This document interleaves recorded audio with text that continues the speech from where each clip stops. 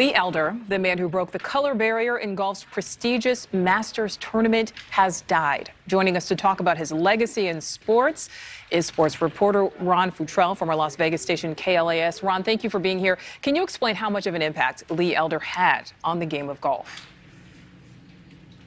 Oh, Nicole, he was a legend, first of all, in the game of golf. Certainly breaking the color barrier was the most significant thing, but he also won quite a bit on the tournament. I saw him play here in Las Vegas many times in the 90s. They played in the senior tour here in town. It's now called the Champions Tour.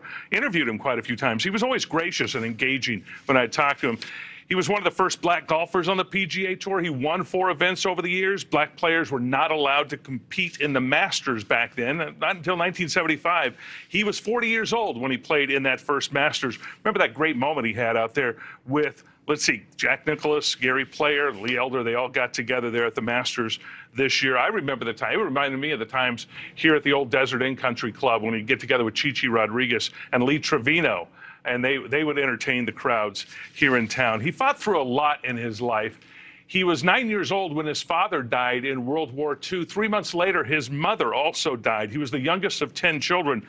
He loved Texas. He was from Dallas, Texas. That's where he was born. And he busted down many walls, certainly, throughout his career. He joined the Ryder Cup team. He qualified to get on the Ryder Cup team in 1979. He always said that was one of his great joys, to be able to represent the United States on that Ryder Cup team back in '79. So Lee Elder, 87 years old, passes away today. A loss, certainly, for this country, for the world, and certainly the golf community that knew him and loved him.